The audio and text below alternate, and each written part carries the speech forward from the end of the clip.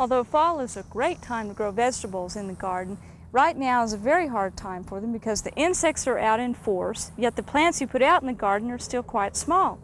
Our cauliflower and broccoli that we put out last week looks nice, at least a couple of them do, but then there's one over here that has terrible insect damage. It's just riddled with holes. The very small holes are the work of the flea beetle.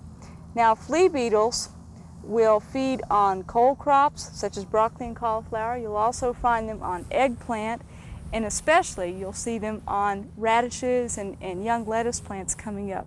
One thing you can do on very small plants is stretch a length of remay over the plants the first few weeks of their life. We showed that earlier this summer on our eggplant, and that will screen out the flea beetle. Now, the pest making the large holes in this instance is the imported cabbage worm.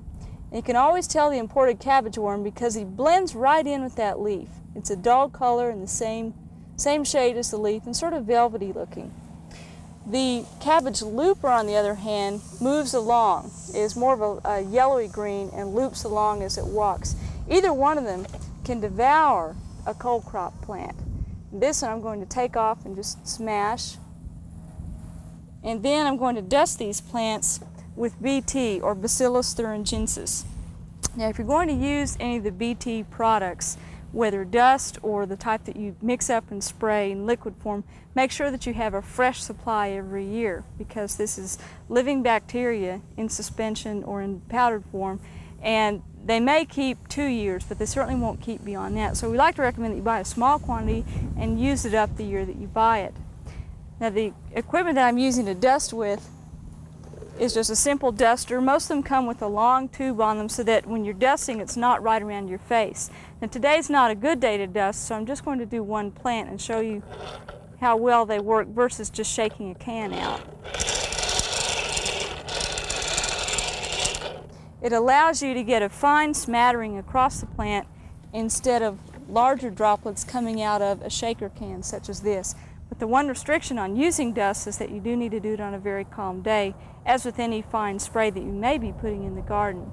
Well, Ray's checking our vine crop plants for insects, and he'll let you know how they're doing in this fall weather. Well, it looks like our old friends, the cucumber beetles and the squash bugs, continue to plague us on the vine crops, and they're going to continue to give us problems as long as these plants are actively growing in the garden. But one of the things about the squash bug and control of it is that if we can get the squash bug when it's in the young or immature stage, such as the nymph we see here, we're going to have a much better job of, or much better success in controlling it. Another thing we can do is go ahead and take daily checks in the garden, and if you can look underneath the leaves of the squash and the cucumber plant and the pumpkin plants and see clusters of eggs, such as we see here, this is a cluster of eggs of the squash bug. And you can get rid of much of your problem just by daily checks or periodic checks in the garden and rolling these through your hands to smash those eggs just to get rid of them before they hatch out.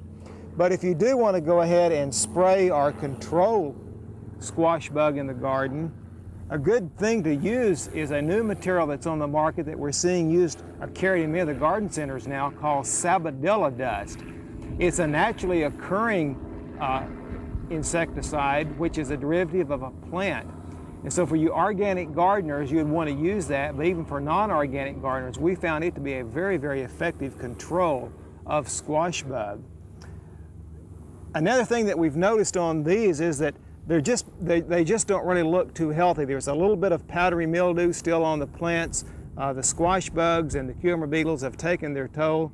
And we've also been reading recently in some magazines and in some garden publications that liquid seaweed has a real positive effect on many of our garden plants, and especially on some of these vine crops. The liquid seaweed contains a naturally occurring group of hormones such as the kinetins and also auxins that seem to help stimulate some growth of the plant, give it renewed vigor and a good green color, and can maybe help prevent some of these problems, build up some resistance to some diseases and to some insects. And so we're going to be spraying as a fodder application some of the liquid seaweed.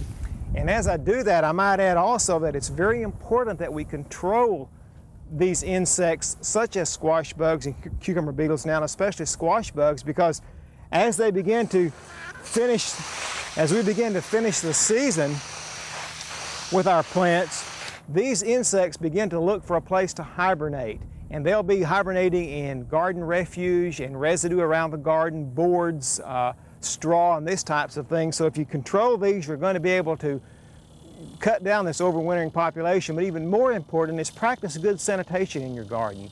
Turn under all the old residue. Keep it clean around your garden. Pick up all the residue and the refuse around your garden, and you'll eliminate some of these overwintering spots for a lot of these insects, and thereby get a head start on them next spring.